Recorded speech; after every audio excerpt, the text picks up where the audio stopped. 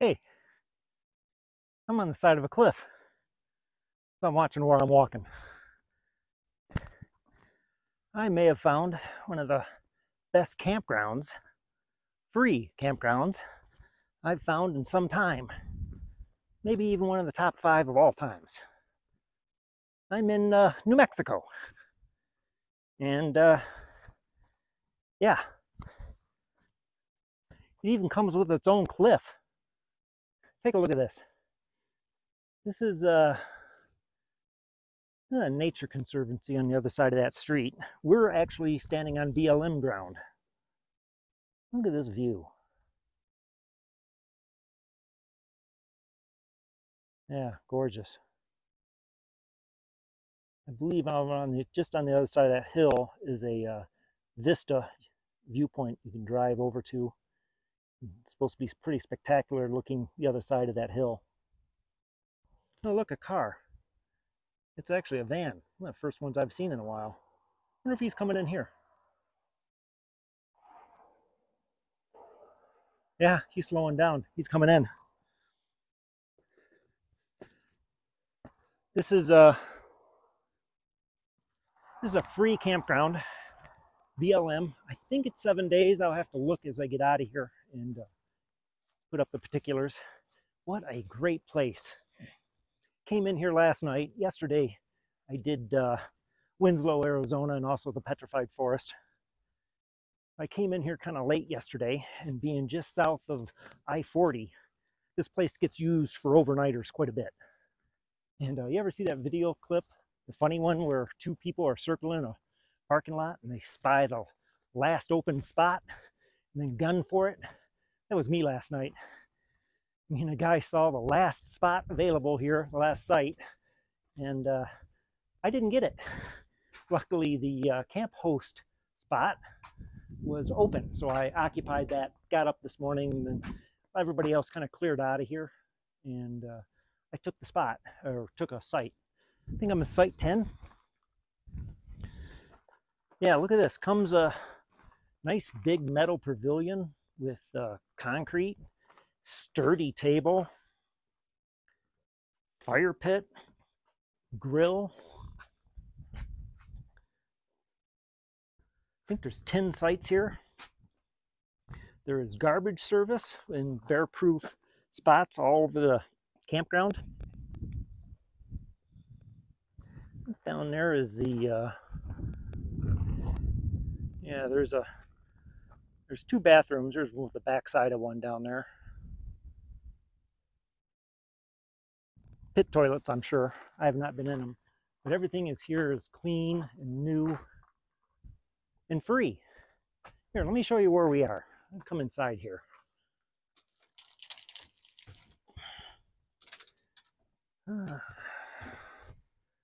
Here, I got the map open. Yeah, I'm rendering the Grand Canyon. It's a 3-hour render. I got up this morning and started the process. Got 10 minutes from being done, bumped the computer, and turned it off. So now I'm restarted it, and still got another hour and a half on the render. We are at Joe Skeen Campground. Right down here. We're 60 miles west of Albuquerque and 10 miles south of I-40 on 117. Across the street is the, I'm not going to be able to pronounce that, El Malpais National Conservation Area. It's on the other side of that street that I showed you. And we're on actually BLM land here. So it's a free campground. What a nice place, man. Just south of I-40, we're 10 miles south of I-40 coming down. So it gets used for a lot of overnighters. Place was full when I got in here last night at 6:30 or 7 o'clock. I knew I was coming in late, but I wanted to stay as long as I could at the Petrified Forest National Park. Check out the last video for that. But so place was full, but by 9 o'clock in the morning, there was only, everything just cleared out. I think there was 2 sites still occupied. I took the 3rd. So a lot of overnighters, and what a great place. You know, usually you see these free campsites or free campgrounds, and well, they're nice, but not as nice as this. This has got to be new or newly upgraded. So I guess I'll throw up some drone footage and get you the particulars, and we'll drive around the campsite or the campground as we exit. But yeah, Joe Skeen Campground. What a great place. I looked at the map this morning and realized here at Joe Skeen Campground, it is a BLM campground, but it is completely surrounded by the wildlife preserve here. And I don't believe I can do any drone. So instead of the drone, I'm just going to drive around the campground. We are at the end of the loop. It's just one big loop with 10 sites. And I'm just pulling out of site 10. And I'm going to, I think I'm going to drive around the campground backwards. Just my luck, and I don't know what it is about me that I draw people, but I had a van come in, camp right next to me, not on a campsite. Not a big deal. This guy right here.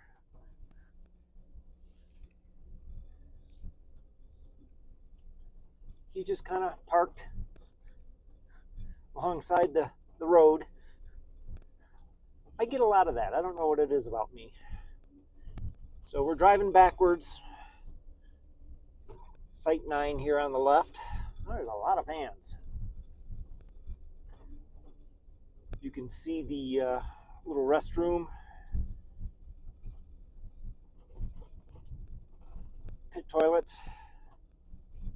Site. There's like 3 sites right in a row here. What would this be? 8, 7, and 6. Almost considered a group site.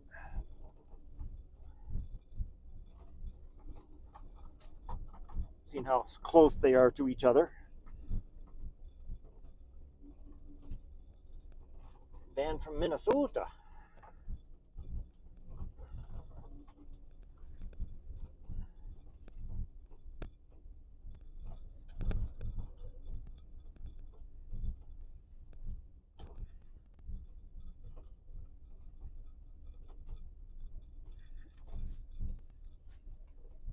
Site 4. Boy, this is a nice truck camper over here. Site 3. Wow, that is a nice one. I wonder if that's an earth roamer. That looks like an earth roamer with a kayak on top. Nice. Site 2. Guy already left. Site 1. And I think I'm going to pull into this. No. I'm just going to keep driving. And that is the Joe Skeen Campground. Let's see if I can pull this off here. Down here, because this gets so used overnight, you got a van over here, did the same thing I did, stayed in the camp host site, and another guy down here just boondocking just at the entrance. So you can see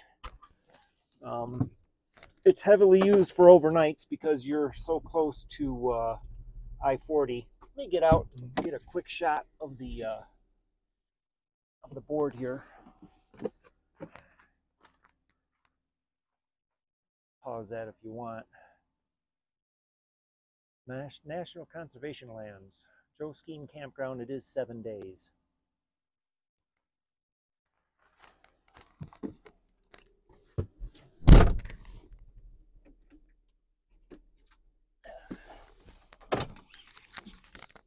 Yeah, so that's Joe Skeen.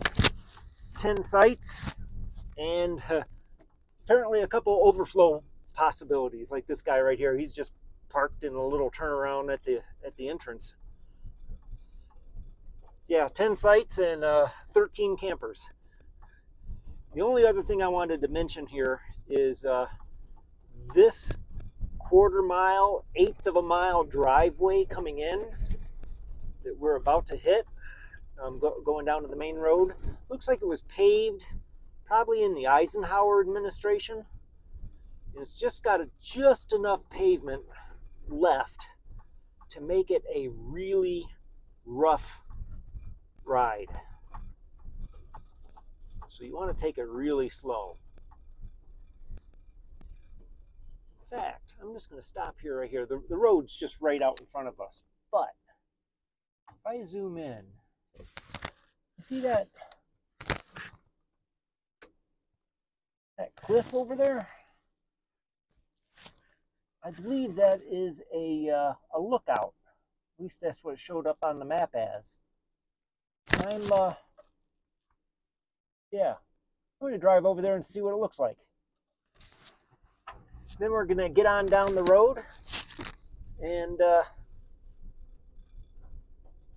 see what today's going to bring. But you're going to have to check in next time to see where we end up today.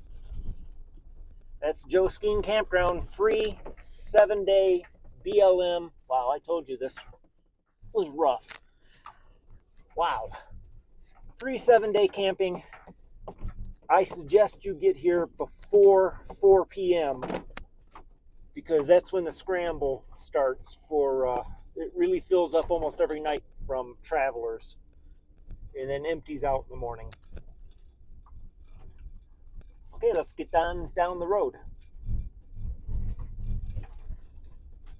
Okay, I did the quick little 2-mile drive to the other side of the road from the Joe Skeen Campground. And the Sandstone Bluffs, it's a day use area, so no overnighting over here. Well, let's take a look. It looks like a couple different overlooks. Oh, nice view. Munition safety at El Malpais National Monument. U.S. military. Oh, it used to be a bombing range. So be careful of live ordnance, I guess. Oh, this is nice. And another cliff I don't want to step off of.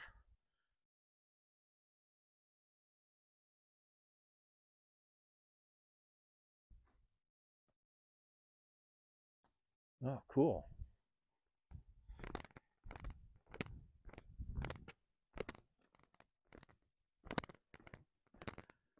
Yeah, what a neat little area over here. I like this one lone tree. Life always finds a way.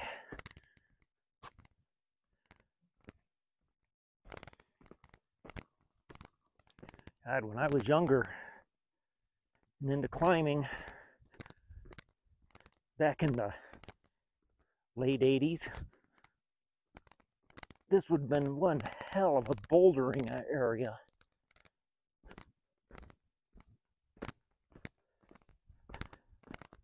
Oh, hell, not over there. You could do more than bouldering. I don't know if the sense of scale is going to show up, but that is pretty good size over there. You could do some climbing. Those are trees up on top. Yeah, nice view.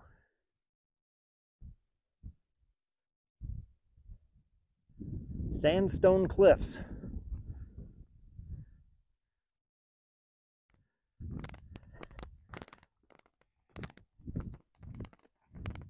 Yeah, glad I made the little 2-mile trip over here.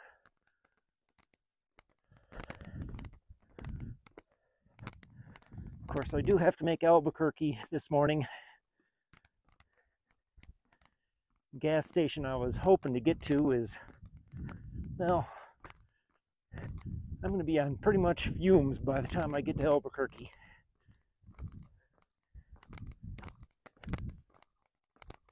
But we're heading east.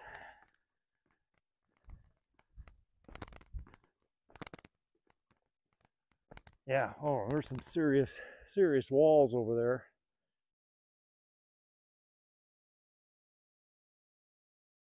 Nice.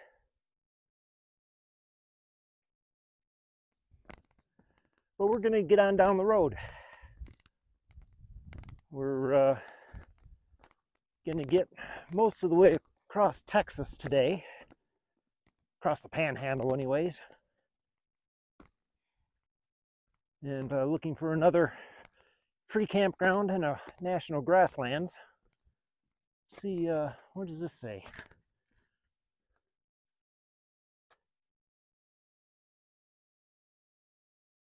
Zuni Mountains.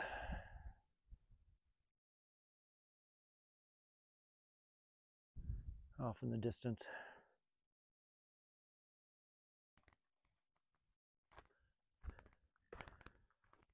Yeah, cool area. I can even see way off in the distance more cliffs to the south of us.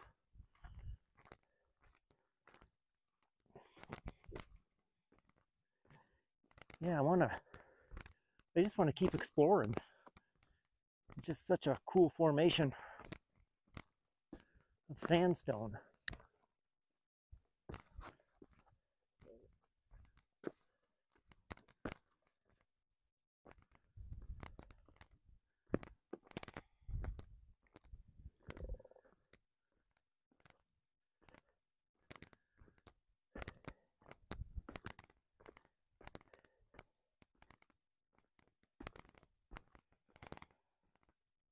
I can tell we're at high elevation. All I'm doing is walking, but I'm breathing hard.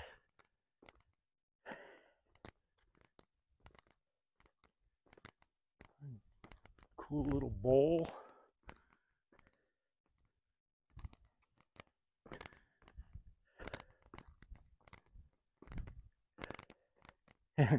Talking about life finding a way.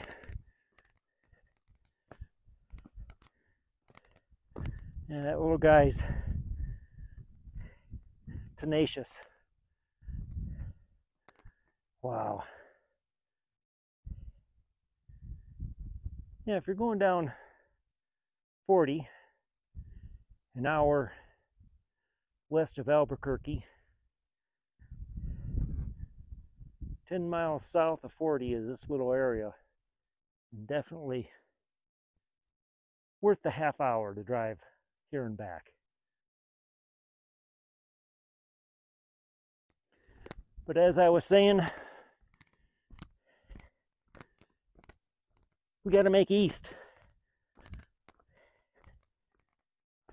I got my eye on a free campsite almost to the other side of the Texas Panhandle. And I like to get to these places by 4 o'clock in the afternoon, 3:30, 4 o'clock. See if you can beat the other people, make sure you can get a site. Of course, there's always more sites to,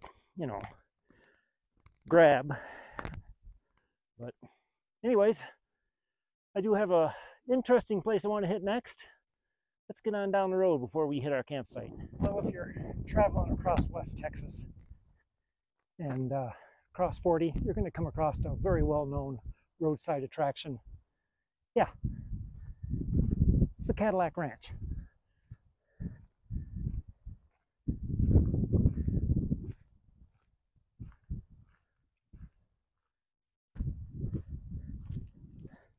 Just a bunch of cars stuck in the ground.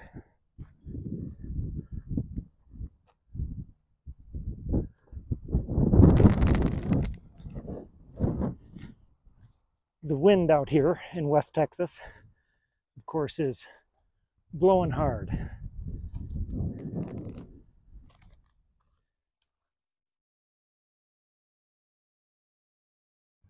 So many coats of paint. There's stalactites. But it is really colorful.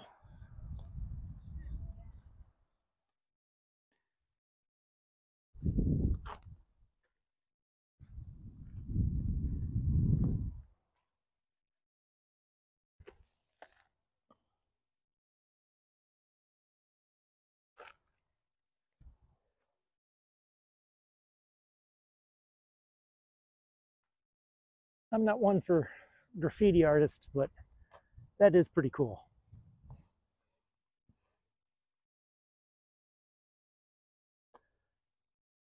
Cadillac Ranch.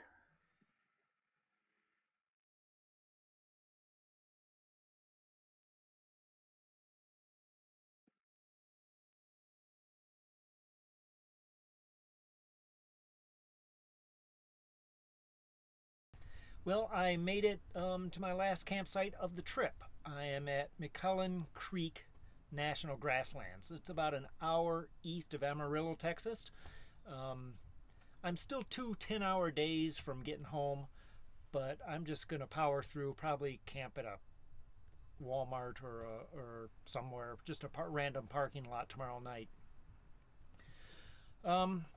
Yeah, so I'll flip you around. I'll show you the campsite here. I found it on iOverlander. Here, let me show you. I'm up here on this real high bluff, so the wind is going to be atrocious. But yeah.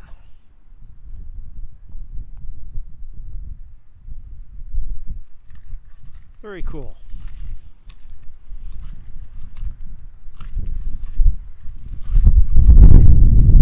Oh yeah, feel that wind.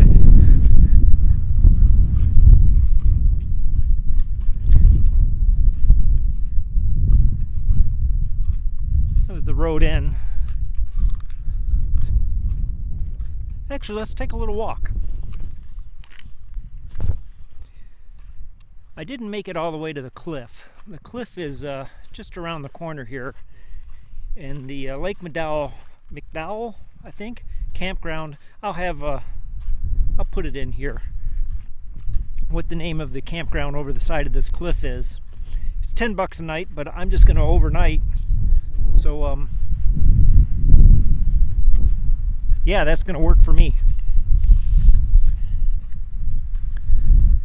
Yeah, I didn't really want to make it any farther down this little road here, but the view is really cool.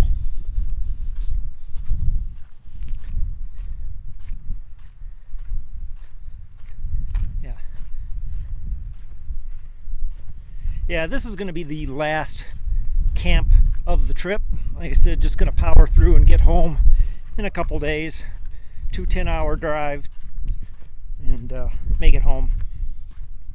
I don't know if you can tell, but there's no way I'm going to get the ProMaster down here.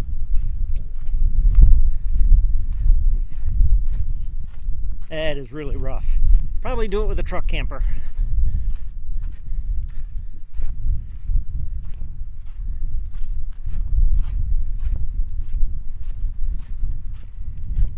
Yeah, if you could get a truck camper here, that would be pretty spectacular. Now, there's supposed to be a lake. All that brown down there, that's supposed to be a lake. There's a little fishing pier and that, but the lake is long gone.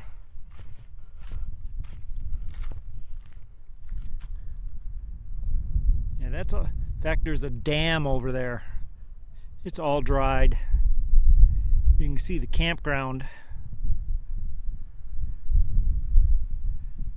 over on the other side of what a lake would be. There's one, Class A.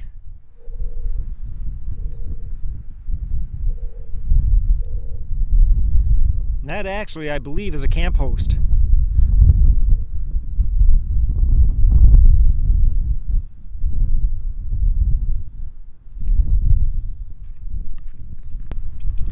Yeah, it's way too windy to try to film anything out here. But what do you expect for the Texas? Let's get back in the van here. So yeah, this is going to conclude the 2023 snowbird season.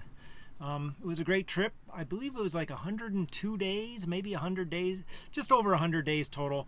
I will do a trip wrap-up next time and just go over some of the particulars if you care. What else? Yeah, and probably for the rest of the summer, the videos will be once a week. So as until next fall when I start traveling again. So until next time, thanks for watching.